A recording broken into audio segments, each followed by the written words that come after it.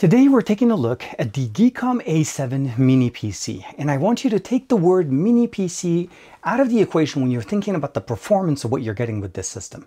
This is a form factor of a mini PC, but the powerhouse of a laptop, and that's one of the biggest things here. AMD Ryzen processor, and of course Radeon graphics, which means we can not only game, we can also edit videos and render them on this mini PC.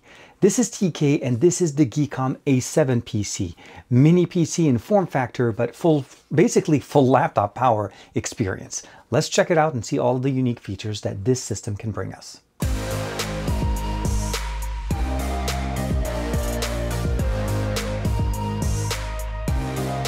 So what we have in front of us is the actual box. This is the A7 mini PC. It's basically a configuration of 8 cores and 60 threads. So as I mentioned to you guys at the beginning, we have the 7840HS or 8940HS. But as far as the packaging and what you get in here, you get the power brick, you get a power cable that connects to it to make it nice and long.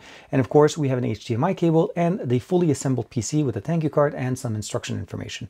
As far as the I/O and everything that we get in here are pretty much identical. The difference is going to change where it comes down to the storage and the RAM configuration as well as the processor.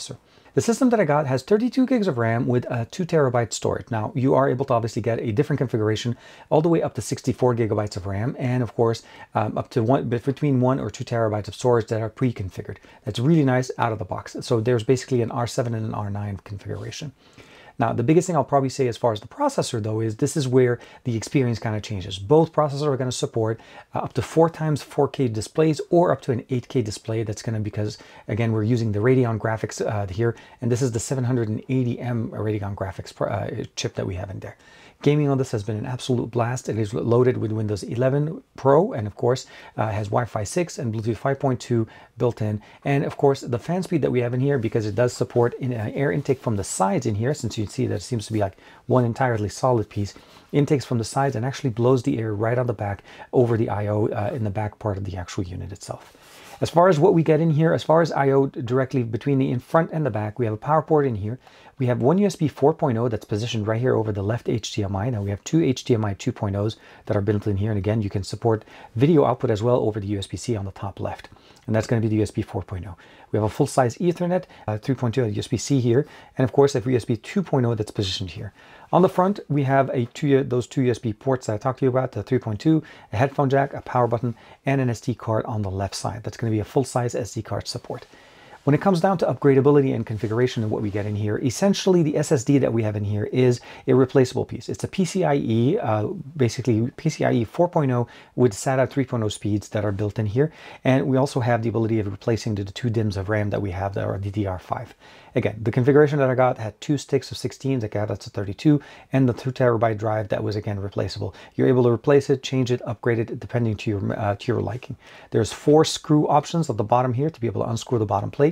I will say when you're removing it initially, please be careful, as one of the antennas is actually taped to the bottom plate, and you need to remove that tape to release it before you can go further and remove the secondary plate to get access to the hard drive or the SSD essentially, and the RAM configuration. Last time we reviewed a GEEKOM PC, it was considered to be more of a budget friendly. Essentially, it's intended for general office use, word processing, email, responding, but not necessarily a gaming rig or even considered to be good at editing, because for the most part, the processor that we were getting here, the N series, isn't really considered to be a powerhouse.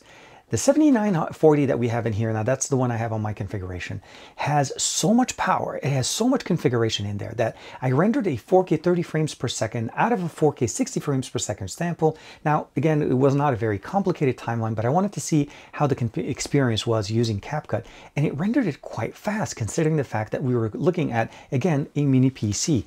The term really should be configured to say basically like a mini giant in this situation. But when it comes down to the actual experience, where I really enjoyed this is gaming.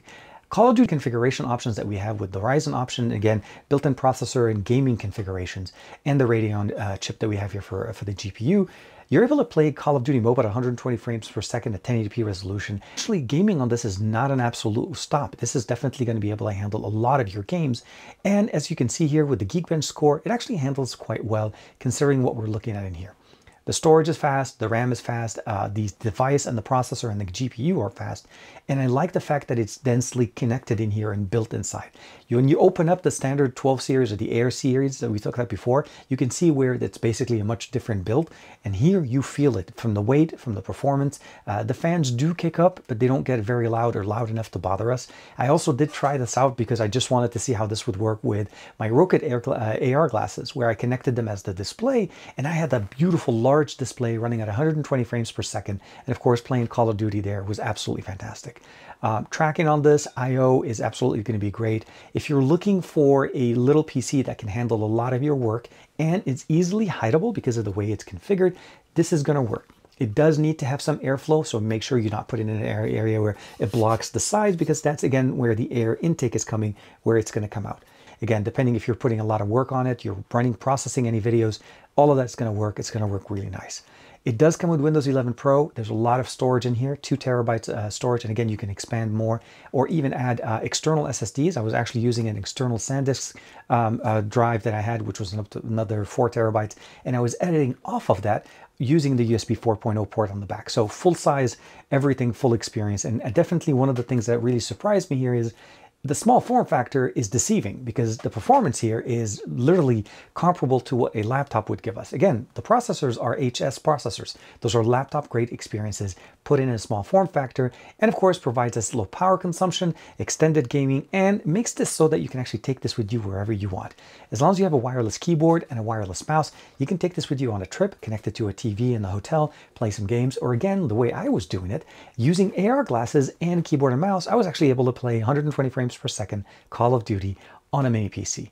So I do want to say thank you very much to GEEKOM for allowing me to check out the A7. Again, there's 2 different configurations and you're able to customize it to the way you want. But I feel like the setup that they sent me here with the 7940HS is very, very nice and very powerful. Surprisingly more powerful than I thought I was going to be able to get out of this. Again, the ability of and again, I wasn't playing Call of Duty on low settings. I'll say that. That's where I was surprised.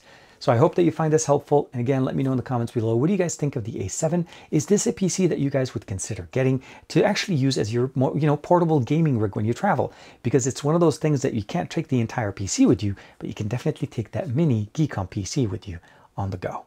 Like and subscribe as usual. Thank you very much for the support, and I will see you in the next video.